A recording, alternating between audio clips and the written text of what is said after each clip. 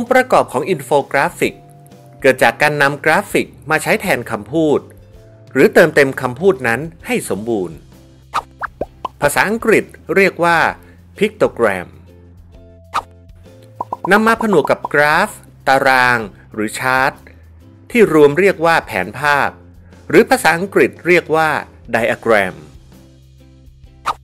ซึ่งแต่ละกราฟตารางแผนที่หรือชาร์ตต่างๆนั้นสามารถแยกย่อยได้อีกมากมายเช่นกราฟแท่ง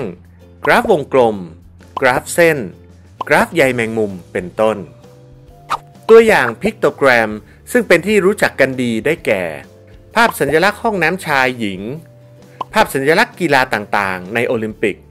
และภาพสัญลักษณ์การแยกขยะเป็นต้นโดยหลายคนมักใช้สลับกับคำว่าไอคอนซึ่งไอคอนจะจำกัดเฉพาะการใช้สัญลักษณ์ในพื้นที่เล็กๆโดยเฉพาะอย่างยิ่งหน้าจอคอมพิวเตอร์หน้าจอมือถือเป็นต้นหรือคำว่าอีโมจิซึ่งคำว่าอีโมจิจำกัดเฉพาะสัญลักษณ์ที่ใช้ในการแสดงอารมณ์ดีใจเสียใจโกรธเป็นต้นแต่พิกโตแกรมจะเป็นคำกลางๆและได้รับความนิยมก่อนหน้าอินโฟกราฟิกโดยเป็นภาพสัญลักษณ์ใช้ในพื้นที่สาธารณะทั้งในและนอกอาคารนอกจากนี้มักใช้กับสื่อนำเสนอต่างๆทั้งบนเว็บไซต์และในหนังสือพิมพ์